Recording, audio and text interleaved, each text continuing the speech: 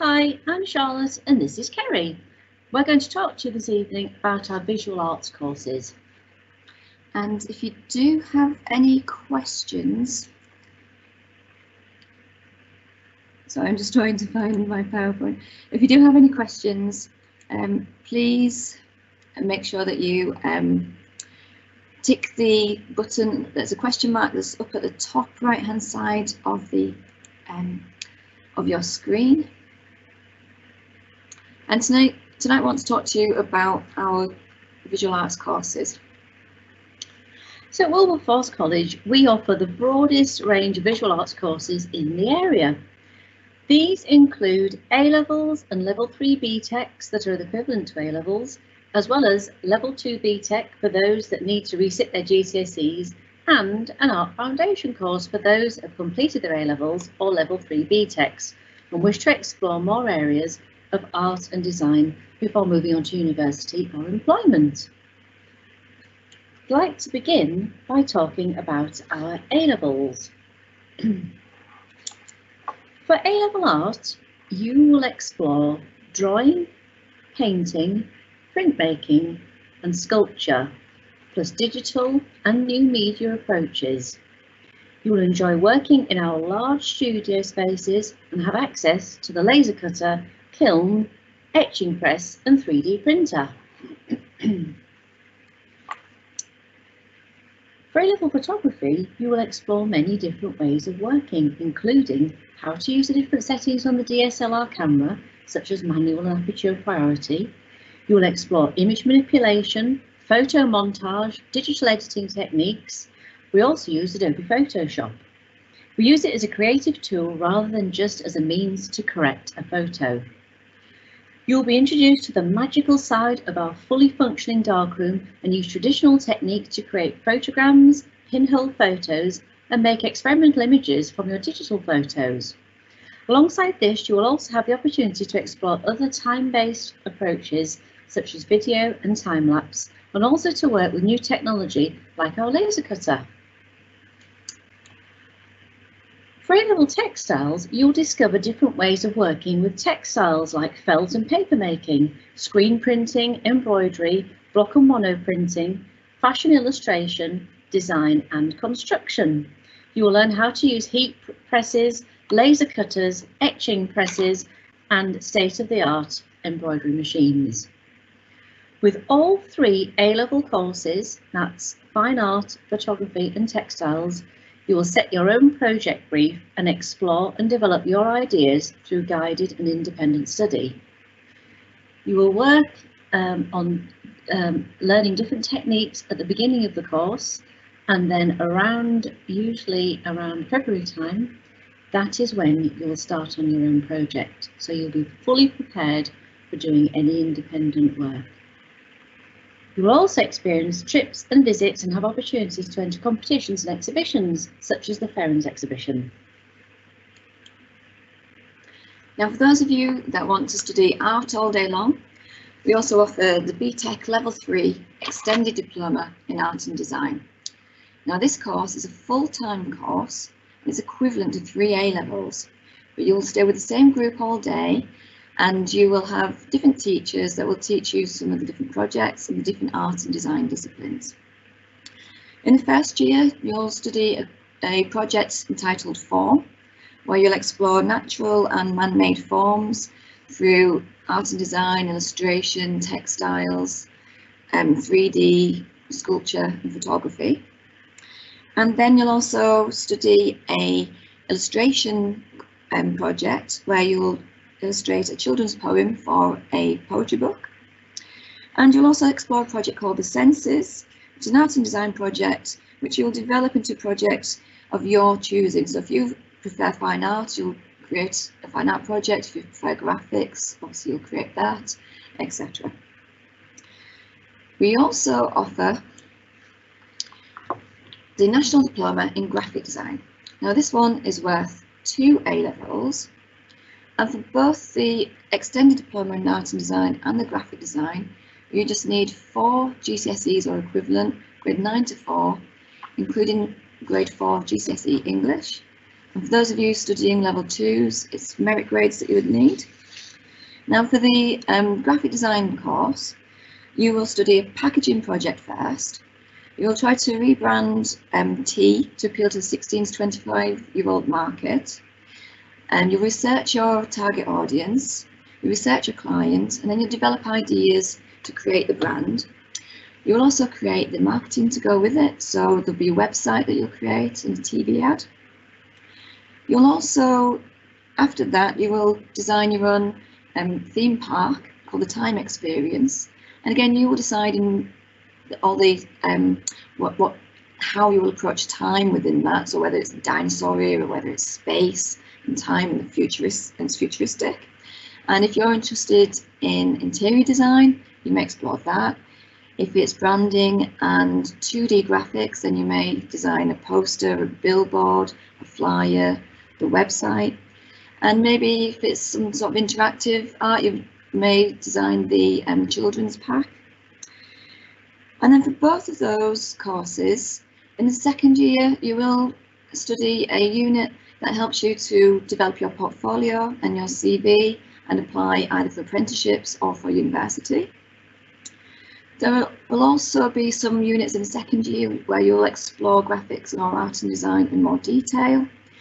And there will also be some exam units in both the first year and the second year.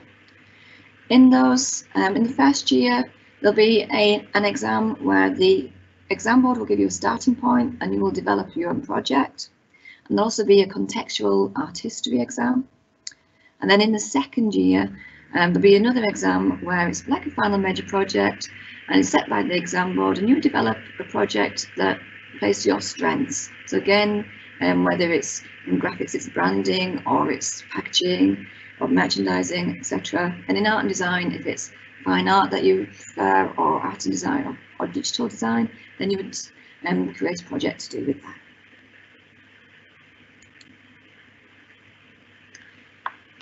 Now, our students love our fantastic facilities. We've got a really good department down here. Our facilities cover obviously textiles and fashion and screen printing. We've got the photography, technology. We have the graphic design packages. We use Illustrator and Photoshop. And then obviously we've got fine art, printmaking, painting, and anything that you want to do. We've got the workshops as well that between design and engineering and art that you can use. We have open access to computers, software and printers. And we have talks and workshops from artists and professionals, and we give you exceptional support. We encourage you to be independent and to develop your own creativity, and we are there for you to help you whenever you need. We also go on lots of trips and visits, such as our trips have included going to London, to the Yorkshire Sculpture Park, to Salt's Mill at Saltaire, where we see the David Hockney joiner work and his iPad work, new designers, Leeds, the Yorkshire coast, and obviously also, very importantly, to university degree shows. We encourage our students to enter competitions and exhibitions as well, and have had quite a lot of success within that.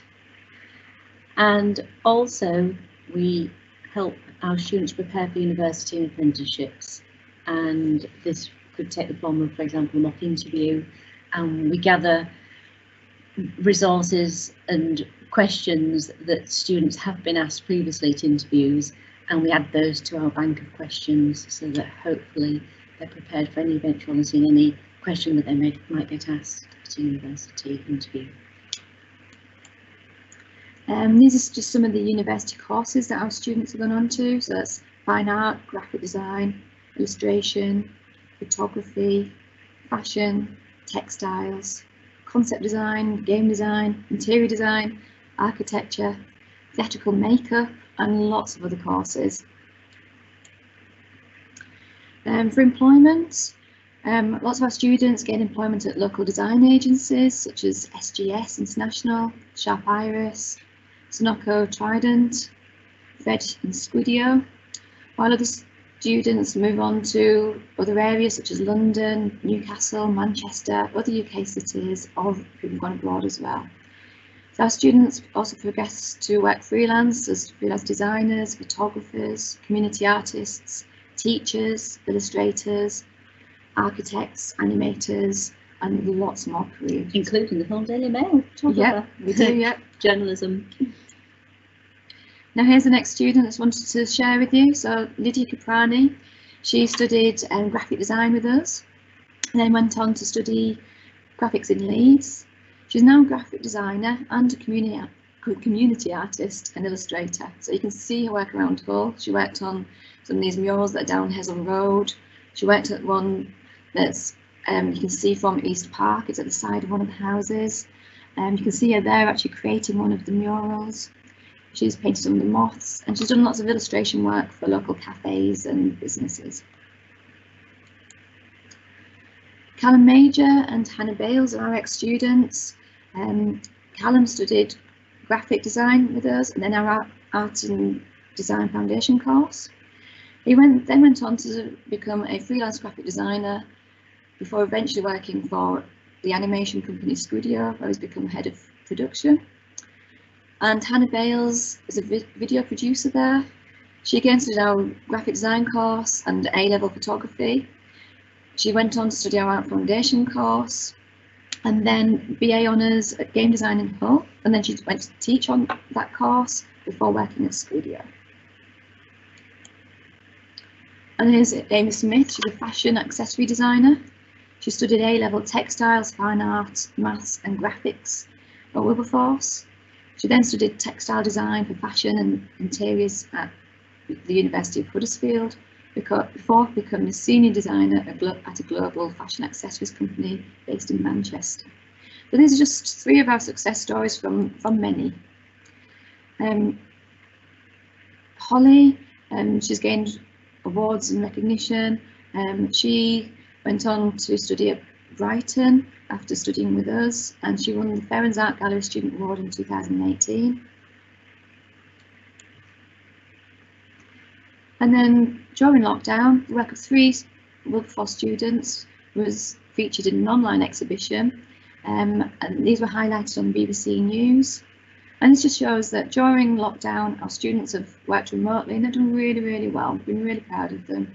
We've used Teams, Microsoft Teams, to deliver remote lessons and communicate with our students virtually. We're really, really proud of them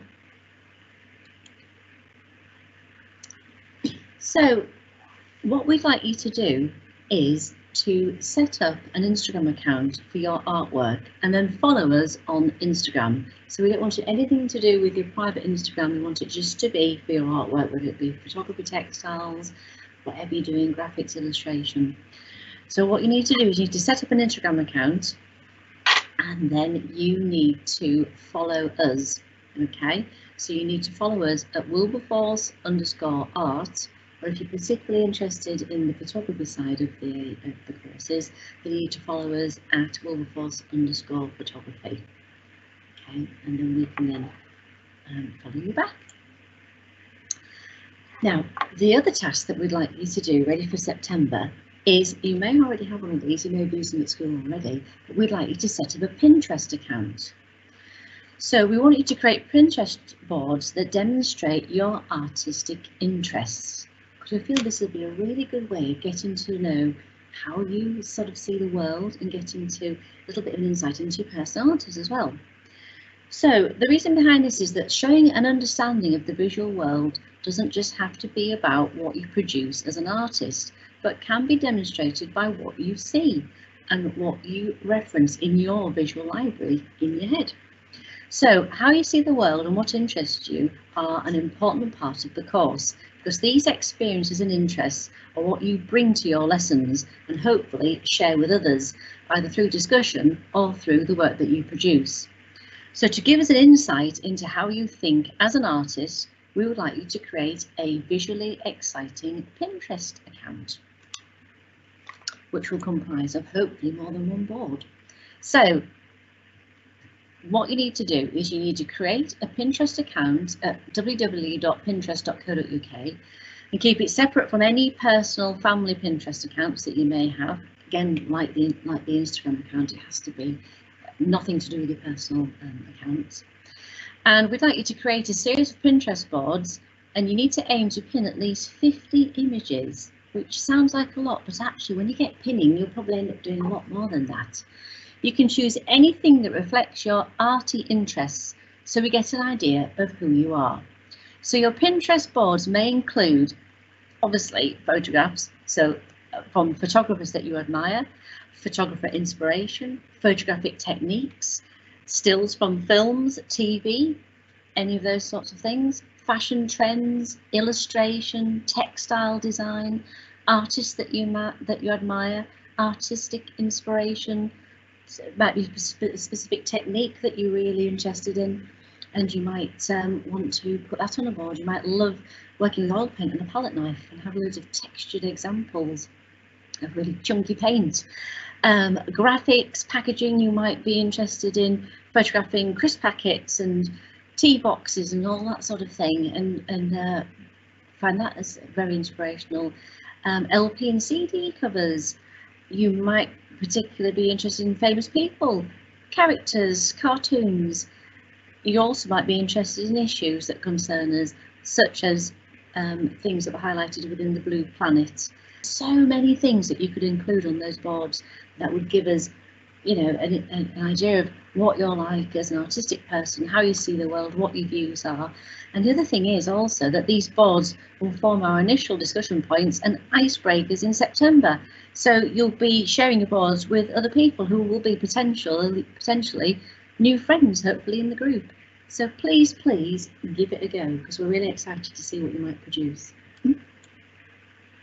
So here's an illustration of what you may see when you set up a Pinterest board.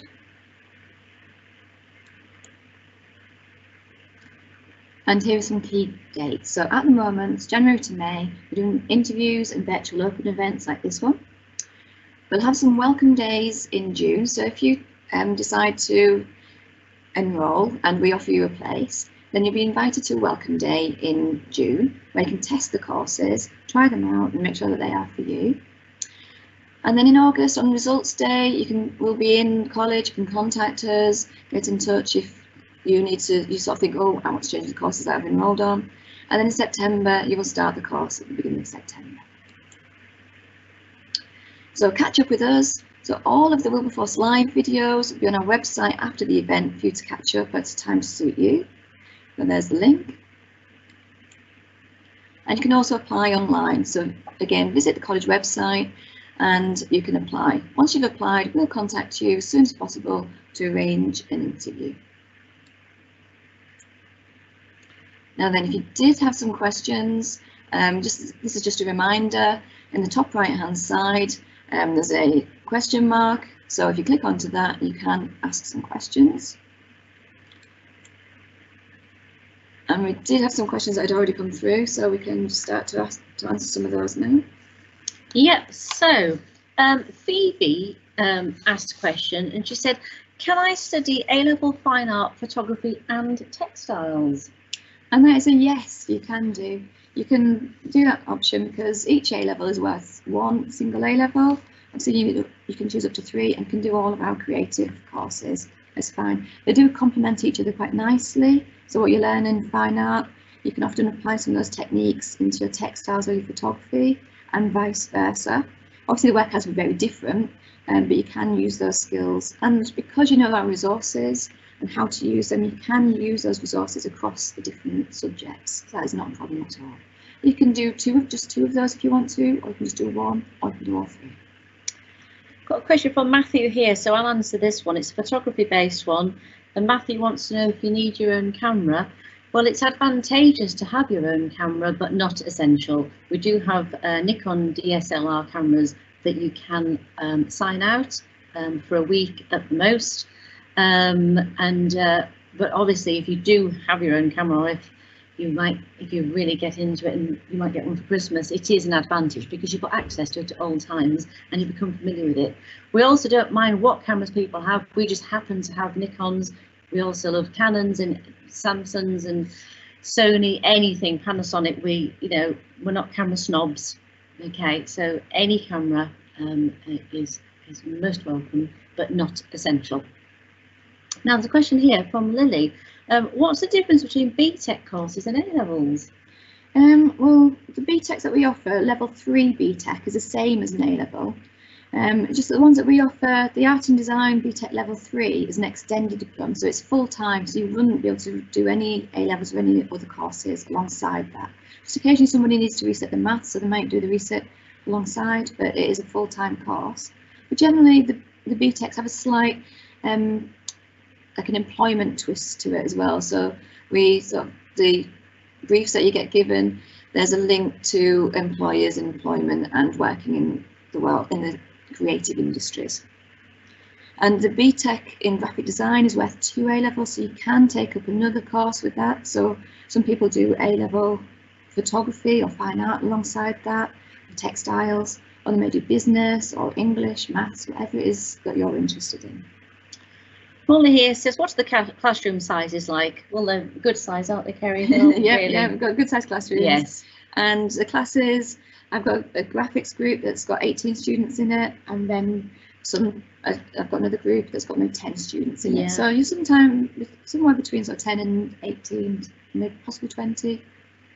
So relatively small compared to your schools and GCSE classes. So you get a lot more one-to-one time and tuition. There's one regarding trips here, but I think we probably answered that, didn't we? About going on trips, as you saw on the slides. Yes, we do. Yeah. Eva here says, what would a typical week be like studying A-level textiles? Okay, so if you study one of our A-levels, you get 4.5 hours tuition per week on the A-level, and then you're expected to do the same for homework afterwards. But then alongside, say, the A-level textiles, you could choose 2 other A-levels, like the fine art or photography, or business, English, maths, whatever you want to do. Or you could take up something like the BTEC in graphic design. But for each A-level, it's 4.5 hours of study per week. And you will have some study time that's free time for you in college. So we advise you to use that to study. But we do have some cafeterias that you can sit in, and we have the library that you can go to study in. And in the art department, we have a shared computer room that you can use to study in. And in normal times, not so much in COVID at the moment, but in normal times, we have an open classroom policy where if you haven't got a lesson, but you need to go and catch up with your textiles or your fine art or your photography or your graphics, you can be in that room when there's class in there or when there's not. And you can do your own independent work, but just at the moment it's slightly different, but hopefully back in September we'll be back to normal with that. Yeah. Jordan's got one here which I'll answer. It says, do the courses get full up quickly? Well, photography does particularly. What would you say about the others? Yeah, graphics does as well. Graphics doesn't it? Yeah, oversubscribed, yes, yeah. Textiles as well, usually runs in one option, so that also gets quite it's really good to get your name down, isn't it? So yeah, if you're keen, absolutely. So enroll as soon as you can. Yes, absolutely. Harrison, my grades are only just 4s. Will I have any issues getting onto A-level photography or BTEC graphics? With 4s, you will be okay, as long as you get 4 or more 4s and above for the graphics with being BTEC, and you need 5 grade 4s or above for doing the photography or the A-levels. For all of them, you will need the level 4 above in English, because there is a written component for all of them, and having the English will make it a lot easier for you. But just make sure, do what you can at college, at your school, sorry, to make sure that you get the 4s or above and nothing less. Yeah, another one here, a bit similar, I suppose, in that Lewis was wondering, he's saying, I haven't studied art since year 9. Will I be able to study graphics or art? That's a yes, if you can show us a portfolio. Obviously, as long as you've got the grade 4 or above in sort of 4 or 5 GCSEs. But if you haven't done any art, I know a lot of you that maybe expecting good grades haven't been able to go down the creative route at school. You've been pushed into more academic subjects. So if you have your own portfolio, please get in touch with us and show us your portfolio, and then we can advise you whether, oh yes, your work looks like it would suit photography, or it would suit textiles, it would suit fine art, it may suit the graphics or our extended diploma. We'd just like to see the work that you do and shows your interests. Often, like working from observation, showing your drawing from observation was really helps, so we can sort of see type of work that you would do. Yes, and you're not just sort of copying things that you're actually observing. Yeah, and observing with a camera as well. Absolutely, and Instagram would count towards portfolio too. Yeah, it would. Yeah. Yeah. And I think it's probably is coming through the last one. Chloe, I'm predicting a mixture of 3s and 4s at GCSE. Will I be able to study art at Wilberforce? Well, if you've got a mixture of 3s or 4s, then it may be that you end up on our level 2 course. Yes. So a level 2 is like resitting your GCSEs, and it's equivalent of doing 2 art GCSEs. So it's like a GCSE art and photography, say. Plus you'll redo maths and English if you need to get yourself up to the correct grades for getting onto level 3. So you'd need to get merits in that level 2 course, then to be able to proceed to level 3 the year after. We have lots of success with that, don't we? Lots of students go on to do A-levels from that. Yeah, and do really, really well. They do. Yes. Yeah. So I think that, I don't know if you've got any coming through, Kerry. I think that's nearly it, isn't it? Yeah. And somebody asked, do you need to wear a uniform? Oh yes. Yeah. You can choose whatever you want to wear for this. Obviously, you don't have to wear a uniform. No, you wear what you want. Yes. But it's just whatever's practical. Remember, if you are doing art and design, you don't want to wear your best clothes because you may end up with paint over your clothes, etc. It's also a good time to express yourself, though, isn't it? Yeah. We would like to see. It's really great seeing what our art students, visual artists, are wearing. Yeah, definitely. Yeah, you can tell art students from the rest of the students in college. Definitely. Okay, so I think that's it for the questions. Yes. But it's been lovely to meet you, and we're all looking forward to seeing you in September. Yes. And hopefully may meet you before in the welcome days that will be in June. Yes. Okay. Right, so thank you, everyone. Good luck with the GCSEs. Bye, everyone. Right, bye. Bye.